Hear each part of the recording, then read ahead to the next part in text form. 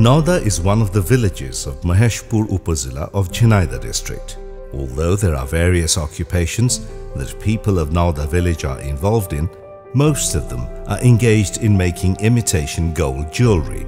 Some of them supply raw materials for jewellery. Some of them make dices for the ornaments.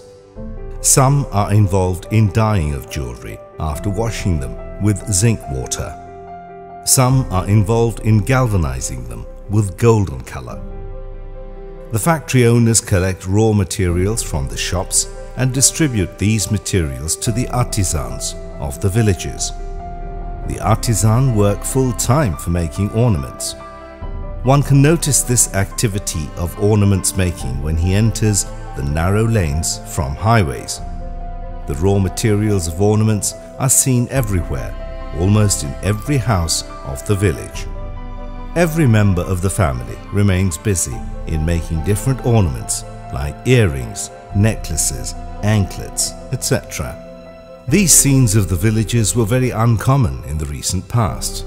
Though there were a little efforts to improve the condition of this economic activity, the market of these products was limited and entrepreneurs could not be benefited to the expected level due to lack of quality, diversity in designs, and efforts in market expansion.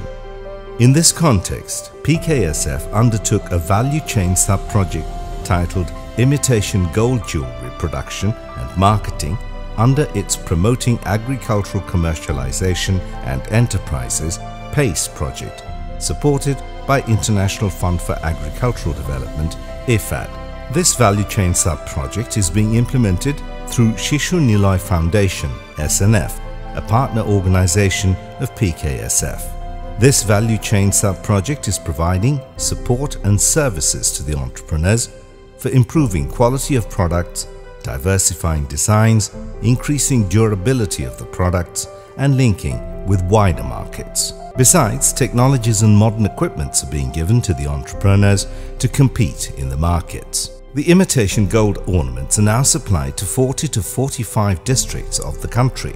Besides, entrepreneurs are reaping benefits of linkage with wholesalers established through the sub-project. Besides the male workers, the number of women workers are increasing in this subsector as the demand of imitation gold ornaments are increasing with time. Even some poor students join the work at their leisure time when they find time. By working, they can earn money to afford their studentship. The monthly income of a worker now is ranging from 10 to 12,000 taka, which was much less previously.